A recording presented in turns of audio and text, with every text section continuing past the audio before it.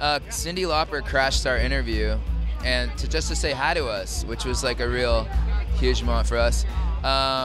Gwen Stefani, and no doubt, that was a big deal. The finale just blew my mind. You know, Gangnam Style with Too Legit to Quit. We presented to Carrie Underwood, and she told, right before she said her speech, she said she's huge fans of us, which was really nice. Really nice. People are human beings. They actually have blood in their veins. It's exciting industry.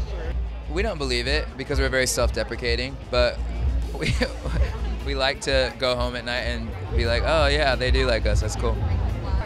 We finished it, and it was awesome. And we're heading out with the Maroon 5 next year to do their North American and Europe tour, so it's gonna be a fun look, yeah. We write, but I mean, we have a lot of songs that people still need to hear off a picture show, so it's fun to promote that. And we're doing the Macy's Day Parade next week for Thanksgiving, and hanging out with the Ninja Turtles on their float and singing Everybody Talks, so it's gonna be a fun Thanksgiving. He's great, totally normal dude, really talented, and helped us really form like a really cool dance song. Yeah, we really clicked creatively. I mean, it was really over the course of just one day in the studio. It just came together, and then he took home all those parts that we recorded, the vocals, all the instruments that we recorded on it, and then he took it into his world and added some hype on it. Some heat.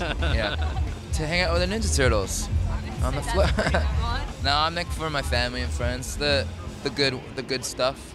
The good stuff. I'm really thankful for this second album, having some legs and also being successful. So